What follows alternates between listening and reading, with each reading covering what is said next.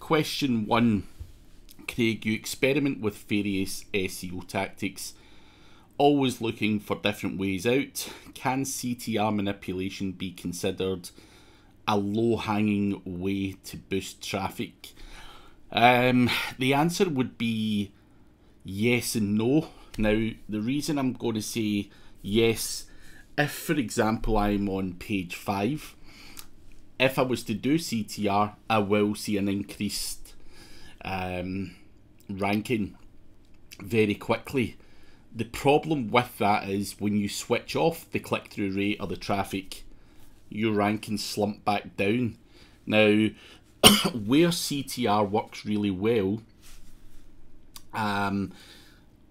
is if you're in the top, you get to page 1 and you start to stick in, say, position 6, for example. For me, it's no longer a case of further optimizing your content or building more links or anything like that. It comes down to the click-through rate and engagement.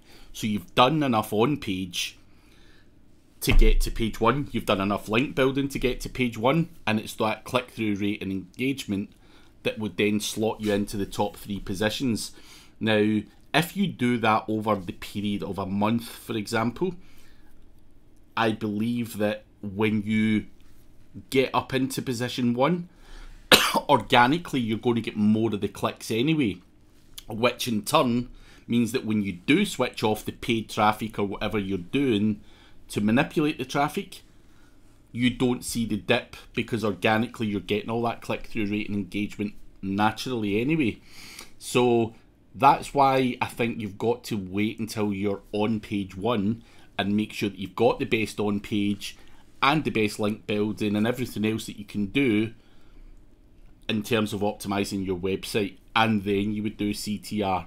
So I wouldn't consider it a good way to get some low-hanging fruit unless you want to pay on a regular ongoing basis and potentially have bad on page and stuff like that. So that's the answer to question 1.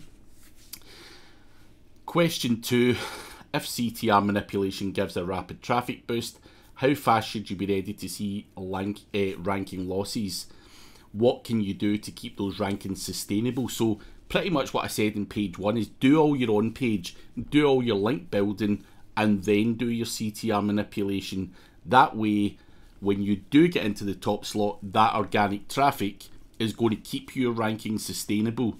So don't just solely rely on the traffic and engagement, because if you've got a low amount of backlinks, low, poor on page, then you are going to see a very quick dip in your rankings. Question 3. What markets can thrive on CTR manipulation? Pretty much any market, in my opinion, you can use CTR manipulation.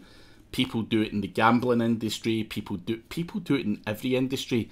People are even using CTR manipulation when it comes to ranking your Google My Business listing. So be under no illusion, CTR manipulation can work in any niche. It can also work in YouTube. It can work, clearly on your organic pages. It can work on podcasts. Click-through rate and engagement is something that will help you rank anywhere at all. So make sure that you look at that and make sure you add it to your campaigns. Question 4. Let's say I run a small dental clinic. I have 50 reviews and a 4-star rating, while my competitors have 2 reviews, the same rating but rank higher. Obviously, I have higher user engagement, so what's the reason? Now, who says you have higher engagement? If you did have higher engagement, you would be ranking above your competitors. Now, the only 2 things that work on a GMB are your citations and your click-through rate and engagement.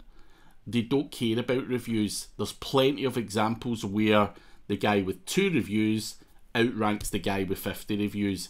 It comes down to how well set up your GMB is alongside the click-through rate and engagement.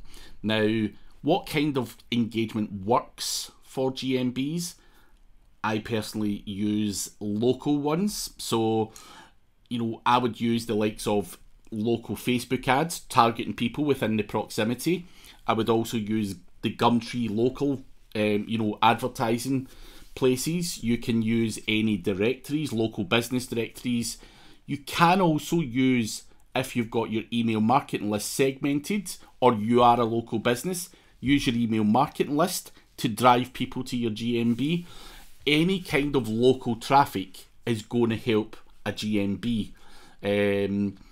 So make sure that you try and get local traffic. You can use Gumtree, Viva Street, Facebook ads, anything you can do to force local traffic, including organic social media, email marketing lists, or anything, is going to give a positive ranking signal to your GMBs. Do make sure though that you've got your citations in order and you've got your name, address and postcode as consistent as you can across all of your citations. Question 5. Speaking of CTR manipulation, you've mentioned such options as micro-workers and clickbots. Can human behaviour imitation substitute real traffic? Is it worth your hard-earned money? So micro-workers are real people in their house earning money. So those are real people, real traffic, and of course that can work.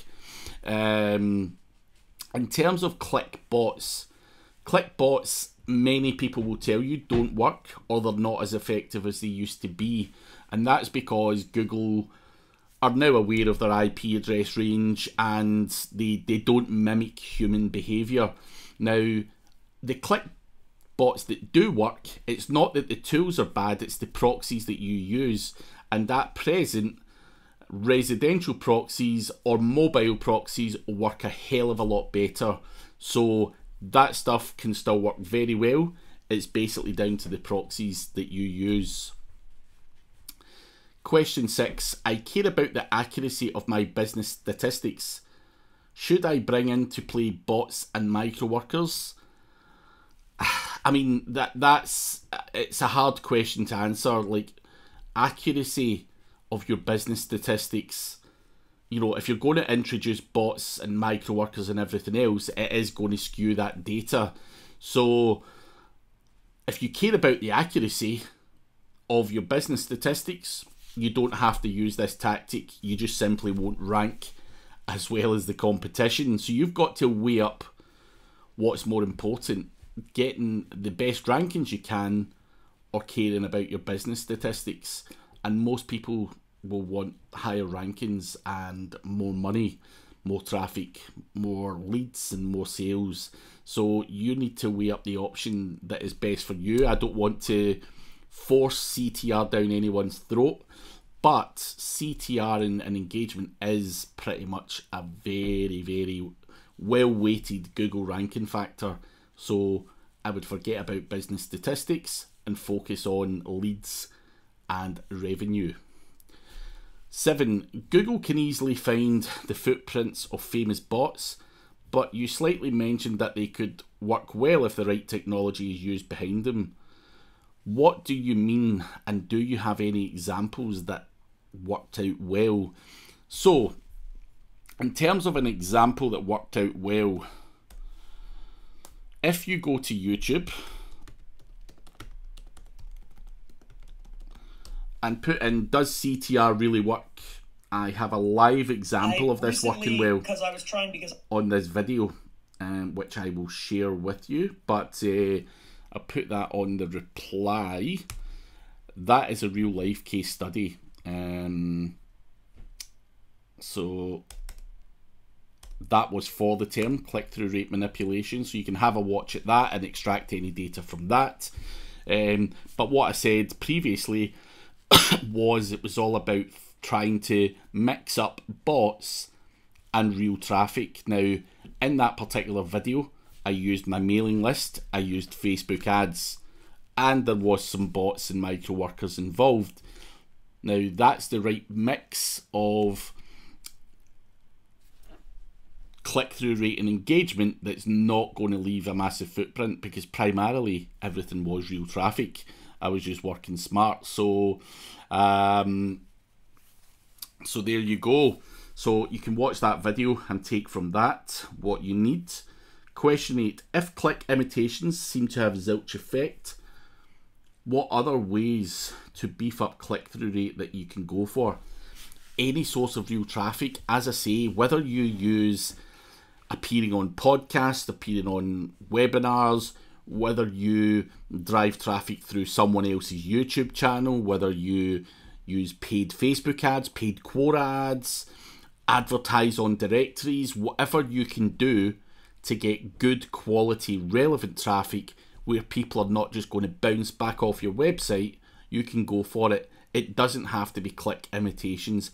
It can be real traffic, such as Facebook ads, Quora ads, and anywhere else where you can get people to come to your website. So on relevant websites. So that is the perfect way to do it. But people do also use bots and whatnot, which accelerate the process a little bit. So there you go. Can anything go awry? Do you have any missteps in your practice that you want to forewarn about? Not when it comes to click-through rate manipulation. There's nothing that can really go wrong unless you were going to simply, use a bot that Google knew the IP addresses of and everything else. Then it's just not going to be effective. But there's no missteps or anything. Even if you use micro workers, even if you use paid Facebook ads, even if you use your mailing list, you're not doing anything that no one else can do. It's not something that Google can penalise. The thing here, the key thing for the whole process is getting real quality relevant traffic, not just traffic, relevant traffic, people that might be interested in what you've got to say. Now, if you're going to just go out there and put your ads out to any old person that may or may not be interested in what you've got, then of course it's not going to be as effective. But with the likes of Facebook ads or anything else, you can get targeted traffic through the demographics and the interests and everything else that you can use. You can also use your Facebook pixel to target people who've been in your website. And, as I say, mailing list or getting on good quality relevant webinars, podcasts, or anything else. That is what you need to do to drive real traffic. So no real danger. It's just how effective is it going to be? And obviously you want that traffic to be engaged, watch your videos, watch your page, click on there, engage with your stuff. And that's why the only way that's going to work is getting relevant people. Question 10. Being in digital marketing for 18 years, you literally witnessed the rise of SEO. What keeps you upbeat at work for so many years? So I have went from being a freelancer, probably spent 4 or 5 years not really understanding what I was doing. I then went on to build an agency, which I ran for around 10 years, well, maybe about 8 or 9 years, and that was hard work, and I became a bit disillusioned with how much money I could earn, but I pivoted more into affiliate marketing and training. And I literally do love SEO. I love automation.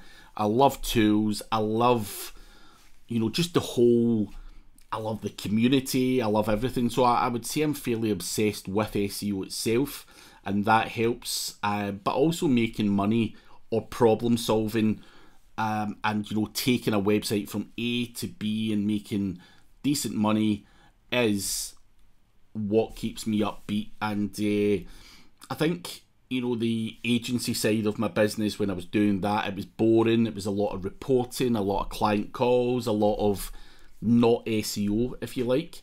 And I think where I've kind of rejuvenated myself and stuff is now that I'm doing affiliate marketing training and stuff like that. I don't have client reporting. I don't have endless amounts of phone calls and, you know, client education and all of that stuff, and I'm actually enjoying it. So I can play with new tools, talk to new people, you know, travel the world and all of that stuff, and enjoy it, and whilst making money, and that's what keeps me upbeat. But I'm the type of guy who actually enjoys SEO, which is kind of strange, if you like. But if you've got a passion for something, I think that keeps you upbeat to a certain degree. But as long as you're enjoying work, you know, I don't wake up on a Monday morning going, oh, I've got work again. So so that keeps me upbeat. And yeah, SEO has changed massively over the time I've been in it, you know, from the days where you literally had to do nothing but, you know, change a title tag and put on crappy bits of content, and you ranked, you know, with some directory links to what we have now. So it's evolved massively. Things have changed. The goalposts have moved.